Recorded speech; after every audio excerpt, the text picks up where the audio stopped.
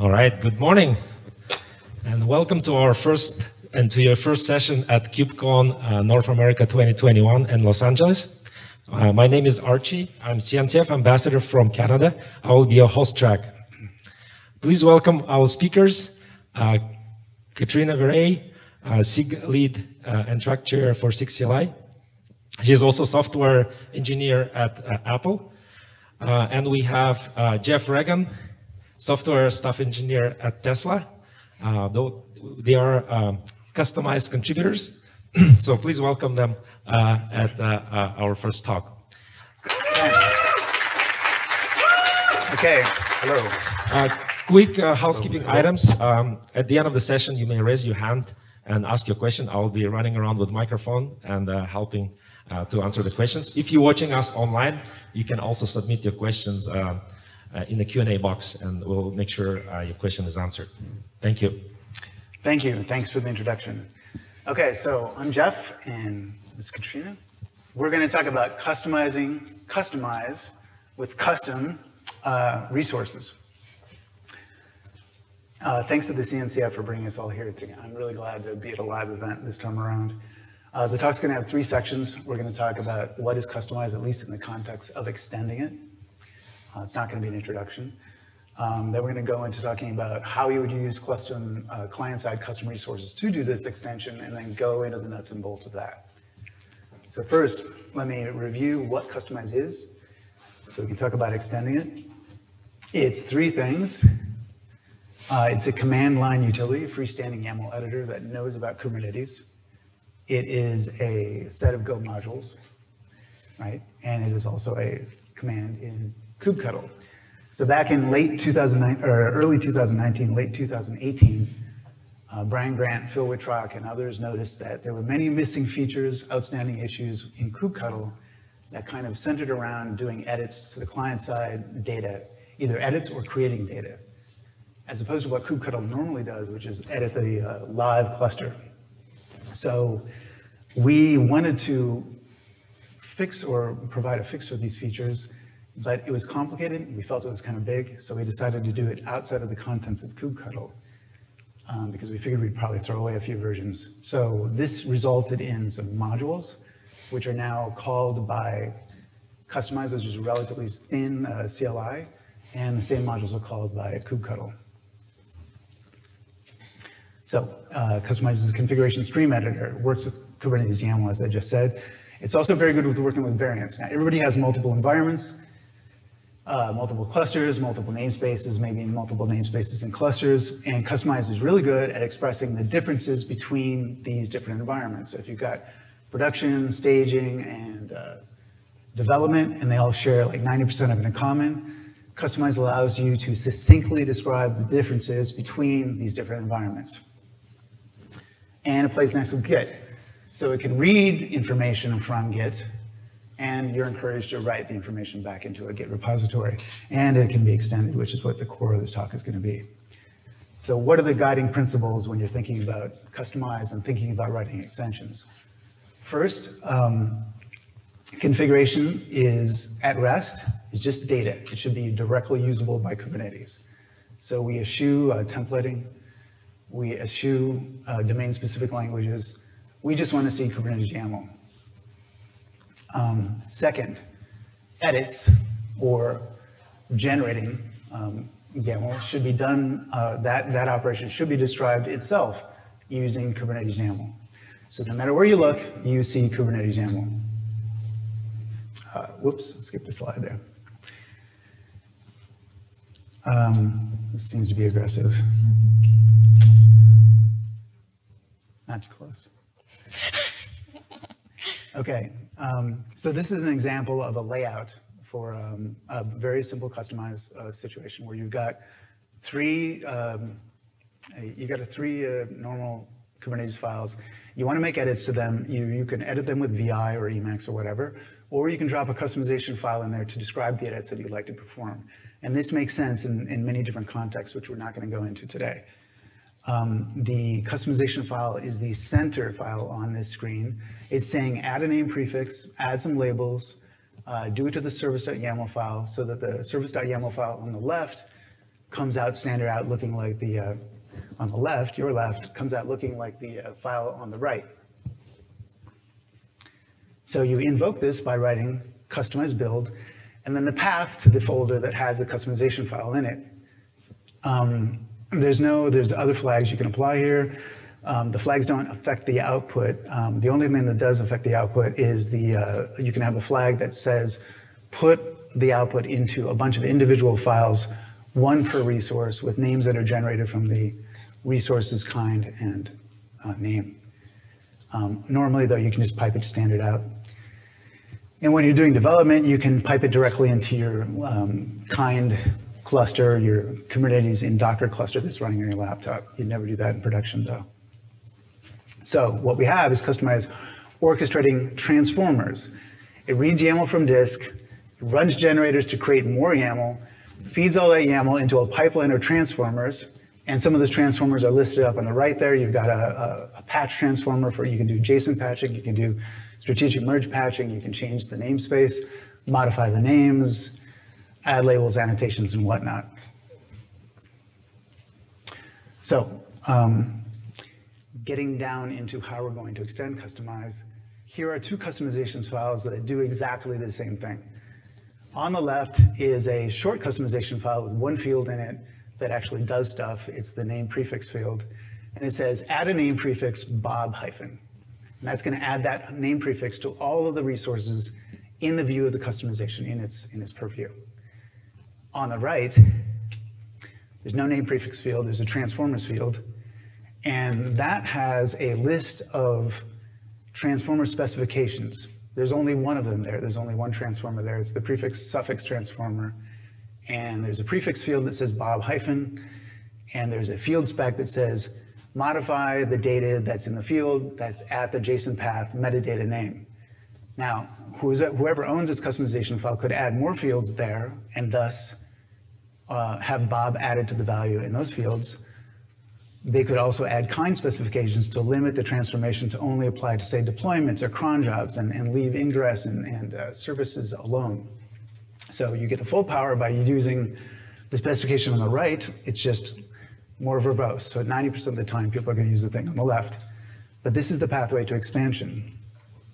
So on the left, you see the same thing again. That's the prefix-suffix transformer. It represents, there's a chunk of code specified there, and there's how do you configure that chunk of code to run. And on the right, there's a proposed custom resource that's doing the same thing. It's specifying a chunk of code, in this case, a containerized image, and there's going to be data in that custom resource spec telling that image, telling that code what to do. So it's helpful for us, it's helpful for me anyway, to think about how, what problems we're going to solve with custom resources or extensions, and we put those into three different categories. One is generation, and then transformation and validation. With generation, you might want to create a config map from a basic env file. You might want to create a Kubernetes secret by exchanging your single sign-on token for some passwords that you're pulling from HashiCorp Vault.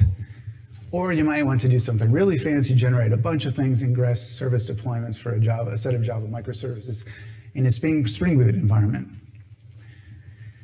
If you're customizing your transformations and you're developing your own, say, server-side custom resources, and let's say you haven't debugged your reconciliation very well and you need to make sure that you apply things to the cluster in the order that you like, you might write a client-side reordering function to just actually not modify the individual resources, but actually change the order in which they appear in the YAML stream.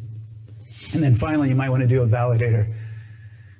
This is like a transformer that doesn't do any transformation. It just simply fails with good error messages telling you what you've done. This might be a way to, say, constrain the number of replicas to some bound. Okay, so this slide is meant to trigger just ideas about the kinds of extensions you might want to write. There's all sorts of things you could do. You could generate from Helm. You could write sidecar generators, etc. And now Katrina is going to talk about the whys and wherefores. Thanks, Jeff. So hopefully now we have a good idea of how customized extensions work and the many use cases that we could have for them. but you might still have some questions about why you should build a formal extension this way. After all, the fact that Kustomize deals strictly in Kubernetes data means that it is easy to pipeline it with other tools. And in some cases, it might be easier to write a script than to build a formal extension. And maybe that makes sense as an option sometimes. But building the functionality as a Kustomize extension has many benefits. Most of these come from the fact that extensions follow so exactly in the footsteps of core Kustomize features, as we were just seeing. This means that the users of your extension will retain customized properties that they know and love. That is, they retain purely declarative configuration that is fully encapsulated by their customization directory, and they can use the familiar customized resource model exclusively in making their edits. They also are not exposed to any templating and have no new language to learn on their part. Another awesome property of Kustomize extensions is that they're based on an open standard, which means that if you build an extension for Kustomize, it's also going to work in some other client-side configuration tools such as kept. We're going to talk about that more later.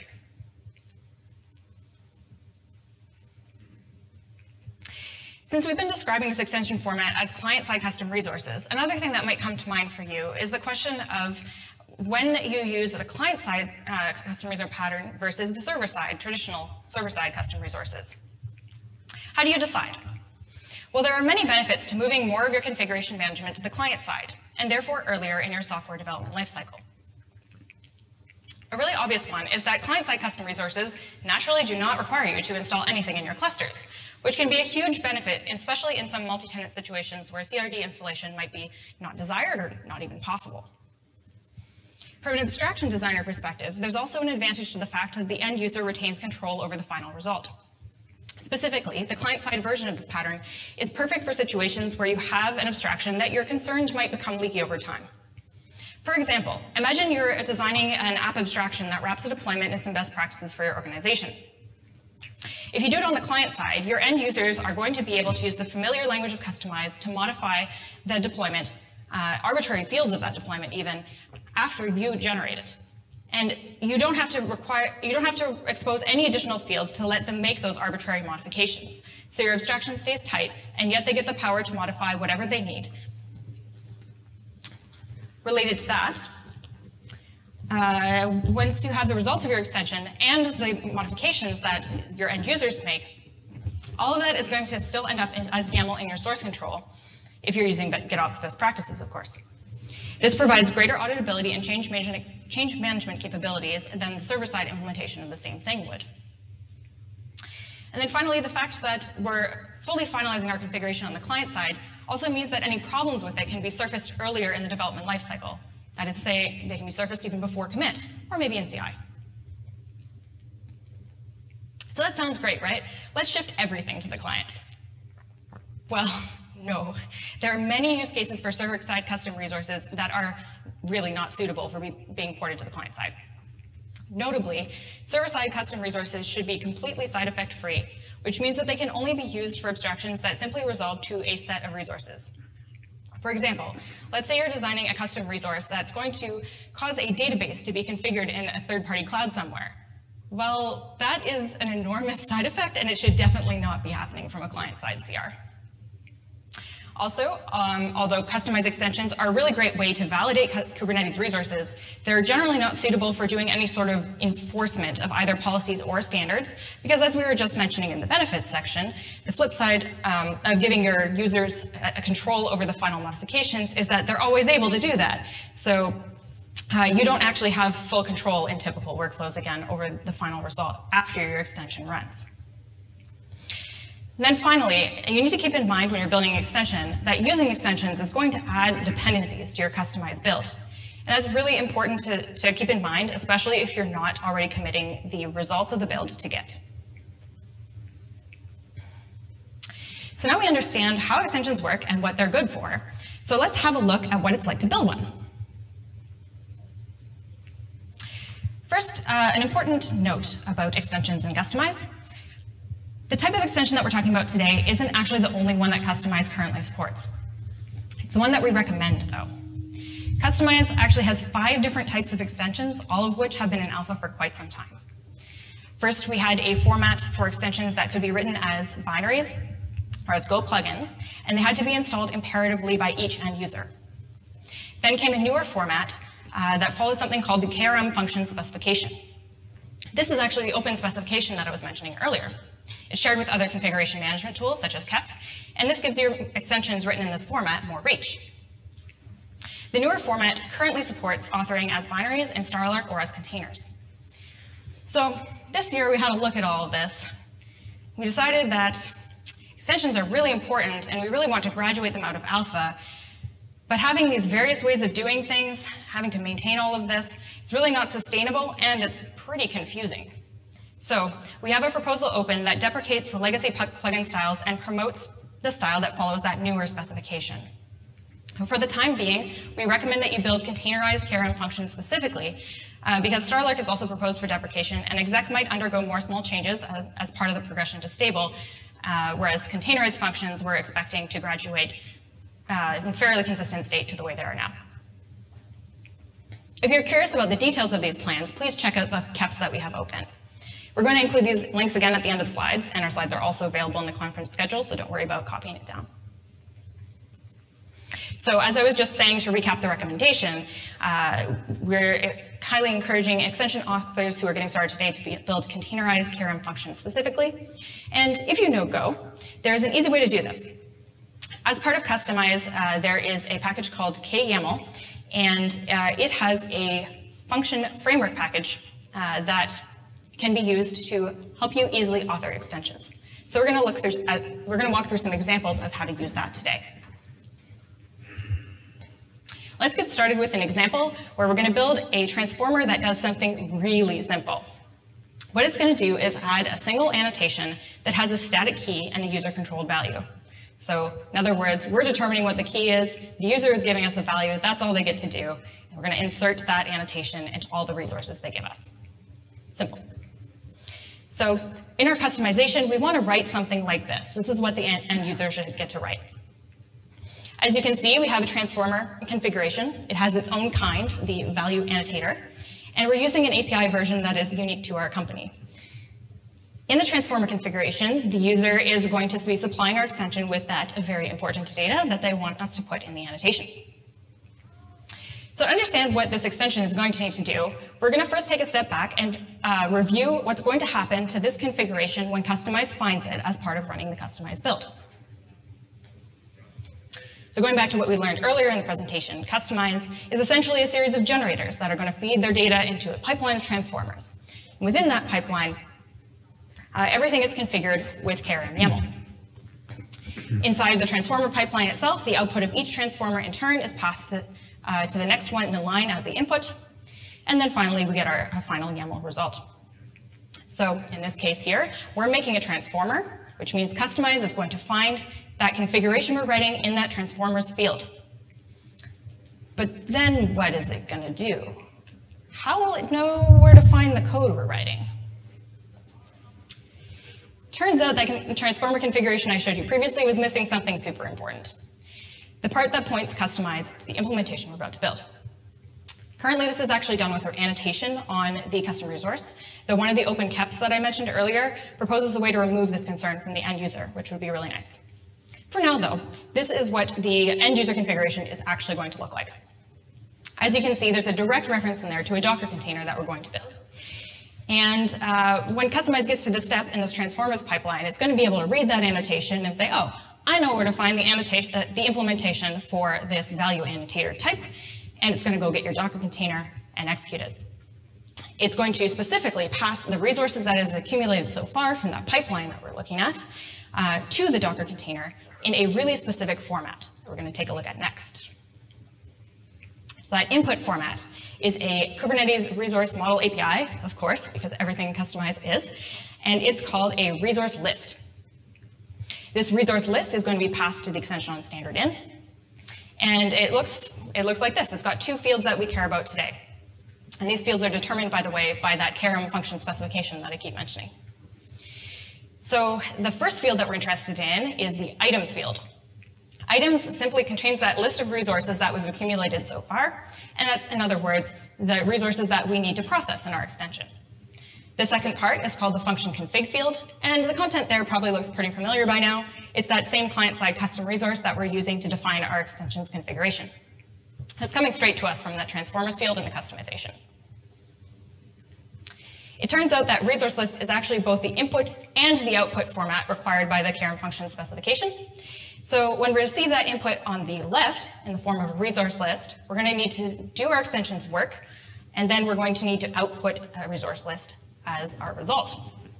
So specifically what we're going to do here, in this example, we're receiving a config map in the items list, and our job is to add an annotation. So we're going to go look in the function config, we're going to see the important data that we need to put on as the annotation, we're going to put that onto our config map, and then we're going to write the transformed config map into the items list, the items field of the resource list. And finally, we're going to output that resource list on standard out to get it back to Kustomize. So, would you actually implement this? No, no way. Kustomize has a really powerful annotation feature built right in, so you wouldn't bother doing this. The purpose of this example is to just get started with showing how easy it is to reproduce simple customized style transformations using the kyaml SDK. So let's take a look at that. This here is the code. The entire implementation of the simple extension fits in just 26 lines of code. Let's zoom in on the interesting part. So the important thing to notice here is the signature of that function that we're implementing in the middle. It takes the list of items that we're getting from the resource list. So the framework itself is going to take them out of the resource list that we received as input, reading from standard in, and pass it to our function here, items field. Then we're going to do the work that we want to do in the body of the function, and we have to return those items. And again, the framework is going to take care of taking those items that we give it and writing them into a resource list, outputting them on standard out as required by the specification. The other thing I wanted to point out about this example is the pipe E and set annotation helpers. YAML has a lot of stuff like this that helps you do simple YAML manipulations for common transformations that you might want to implement. Now let's move on to a more advanced use case. Here, we're imagining that we're a platform maintainer and we want to promote our company's best practices for Spring Boot applications. We also want to avoid having to teach our end users how to wire up ingress for their apps. So what we decided to do is create a client-side custom resource for use in Kustomize. It's going to be a Kustomize extension. Notice that we're going to be asking the user to give us two inputs in this case. The image that's containing their code, plus the domain that they want us to expose their application at. In all likelihood, a real implementation of this would have a bunch more options, but to keep it simple, we're just going to go with these fields. Let's start once again by looking at the input and the output specification required by the KRM function specification. So we have a resource list, of course, on both sides, but in this example, we see the client-side custom resource that we just looked at from our customization, so now it's the Spring Boot app. And then we're going to work with an empty items in this case, because if you think about what we're doing here, we're not transforming anymore. This time, we're a generator. So if you look at the output that we need to create, we have some items in our items list. Specifically, we've got a deployment, a service, an ingress, a network policy. We're going to have to generate those from scratch, and we're going to have to make sure they're all wired up together the way the user asked us for. The first thing that we're going to do to implement something more sophisticated like this is define a type and go that corresponds to that custom resource that we're exposing. As you can see, this type is going to have the standard metadata and spec fields that you would think Kubernetes object would have. And we have a spec that actually has 3 fields. So we see the domain and image fields that we looked at earlier in the end user configuration example. But we also have a replicas field here. We're going to implement that one as being optional. So you're going to see how that's easy to do as well. Since this struct is going to be populated from YAML, you'll also notice a bunch of YAML tags here, and that's going to be really important to remember. The next thing that we're going to need to do is implement a filter method on that type that has that same signature that we were just looking at in the basic example. It's going to take in a list of items coming from the resource list. We're going to do whatever we need to do to those items. Then we're going to return the resulting items and or an error as applicable. The framework is once again going to take care of reading for standard in from us, and it's going to call this filter function on our type, and it's going to take the items we give it, put it back into a resource list, emit it to standard out. YAML actually has a variety of tools to help you implement the business logic of your function as well. Earlier, we saw some simple helpers that help you manipulate individual nodes, like by adding annotations, like we're doing in the simple example. But we also have some higher level tools here, such as the template processor that we're using in this example. Here what we're doing is we're creating a bunch of templates for all of those many resources that we need to generate, and we're putting them into an embedded directory. Then we're using the abstraction type itself, so that V1, Alpha 1, Java Spring Boot, we're using that directly as template data. Template processor type actually also has a bunch of other interesting features that we're not showing here, including the ability to select subsets of resources and apply patches to them, which is a super handy operation. Another thing that we might want to do, especially because, as I just said in this example, we're using the user input as template data, is validate that input before we actually run our filter. Luckily, the framework makes this super easy to do as well. All you need to do is implement this validate method, and the framework is going to automatically call it before it calls your filter. Then, we might also want to implement defaulting. And this is how we're going to make that replicas field optional. So the end user in the example didn't give us any replicas field, and we're going to implement this default method that detects that and sets it to 3 for us. So this is also going to be called automatically by the framework before filter is called. The framework even helps you make your custom resource API sustainable by versioning it over time. This versioned API processor type that we're showing here essentially wraps related implementations and acts as a dispatcher based on API version and kind. The framework has even more tools than we have time to show off today. Notably, it supports patching, including for CRDs and at the container level, which can help you do a bunch of really handy operations. It also has a suite of selector and matcher tools that can help you target exactly the resources that you want. It can even help you kickstart containerization by generating you a Docker file. So now that we've seen an example of how to build extensions, I'm going to pass it back to Jeff to discuss some best practices that you should keep in mind when authoring for Kustomize. Thanks. Okay, best practices. First, keep your extensions declarative. The whole thing about Kustomize is to keep everything declarative. So nothing should depend on flags, nothing should depend on environment variables or any kind of outside resource, or to the extent that you can limit it. The output should be deterministic. So think in terms of unit tests. If your input doesn't change, your output shouldn't change either. So you want to have some predictable outcomes, right? As Katrina just mentioned, leverage the API version. One of the reasons we want to use custom resources rather than inventing some other new way of doing this is to leverage all these concepts that we all know. So use the API version field to keep the your existing users of your extensions happy while you move into the future with maybe possibly breaking changes. And finally, testing is important. Anybody trying to get you to use a framework, the first question you should ask is, well, how do I test things?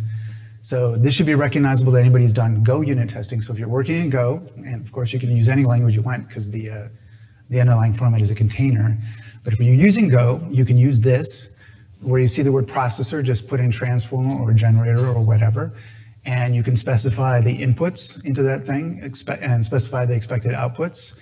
And you can also specify inputs that generate errors, so you can check that the errors are what you want. That's important for validators because that's their whole business in life, is to report errors.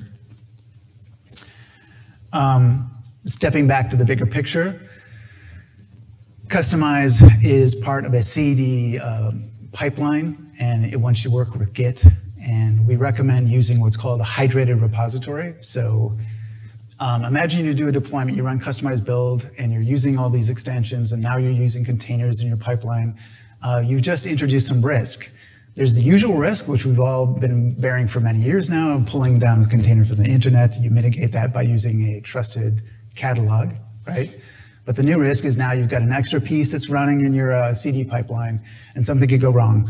So what you do is you run Kustomize build, you put the output into a repository, usually with a robot, right? And then a robot also reads that repository on, say, a tag event and deploys to the cluster. So now if something goes wrong, as the British would say, your cluster goes pair up, or pear-shaped, I think. You can do a rollback easily by just telling the robot, go apply the last tag. You don't have to worry about running Kustomize build or going back to the original dry material, finding the tag you checked in, and then rolling back to that tag, and then running Kustomize build again. Okay, so here's the link slide. That's where Kustomize lives. There's extension documentation there. There is the kyaml framework that we were just talking about is listed there. There's some caps that are talking about future plans, especially the catalog, which is a cool project. There's a contributing file at the site. I would recommend anybody here who is interested in writing Go or contributing to Kubernetes in general to come take a look at the contributing file, look at issues that are marked help wanted. Turns out Kustomize has been a great place for many people to start working on Kubernetes. Lots of people started here even just writing documentation, and now they're doing releases, or now they are SIG-CLI tech leads. So it's a good place to get started and get involved with the SIG-CLI. That's it, right? Awesome. All right. Thank you, Katrina and Jeff, for amazing presentation. We now have a few minutes for your questions. So I actually have a few questions that our users asking online. First question from Daniel: how would we combine Kustomize with Helm charts? Is there any ways that they can be used together? Yes. You want to take that, or should I take that? Sure. Yeah, I can take it. We have a built-in Helm generator function right now that you can use. It has evolved over time, and the latest version of it requires you to set additional flags on the command line invocation of Kustomize, but it works as a generator. So we talked about generators today. Part of that generator pipeline is just going to read your Helm chart and send the results through to the next thing in the line. Another thing that you could do is if the built-in extension doesn't expose the Helm options that you want, you can build an extension, generator extension like we were talking about today that renders Helm. In fact, the kept folks have created an extension generator for Helm that follows the KRM function specification. So that's yet another option that you can use to bring those two tools together. Awesome. I think another question is very similar. Would it be possible to combine Go templating with Kustomize? No, I just got done saying that one of the guiding principles is we're not going to do that. At least we want the raw material, the configuration at rest to be just normal Kubernetes YAML, no templates, and no design domain-specific language. I guess a caveat on that. The caveat. Yeah, yes. The caveat on that was that you might have noticed we had template processor as part of the extension guide there. So if you want to use templating, we recommend that you hide it behind a formal API, right? So you're defining your formal type, it has the fields, your end users are working with pure Kubernetes data like they would always with Kustomize, but then within your extension, if you so choose, you can use templating in there, and you're not exposing it to your end users at that point, so that's an implementation detail. Yes, you could write it in Perl if you wanted. Exactly. Awesome. There's actually, I'm going to take last question from virtual attendees, and then I will be asking you. Actually, I can answer that question. Would it be possible, the compatibility of Kustomize with tools like Argo CD or Flux? So if you look into the documentation of Flux or Argo CD, there's actually the whole chapter around how to use Kustomize. So GitHub's tooling fully supporting right now the Kustomize. So any questions here? Okay. I wanted to ask, so I happen to have the sad task of maintaining the capability of installing manifests across a very large set of Kubernetes versions. So today I support all the way from 1.17 to like the head of master on KK. Is there any provisions for making it easier to like, as a for example, certain APIs get deprecated and removed in later Kubernetes versions, new versions get added. It would be nice to have some capability to express that like, hey, if it's like a 122 cluster, you can use this new API, but if it's not, use the old one or whatever, right? So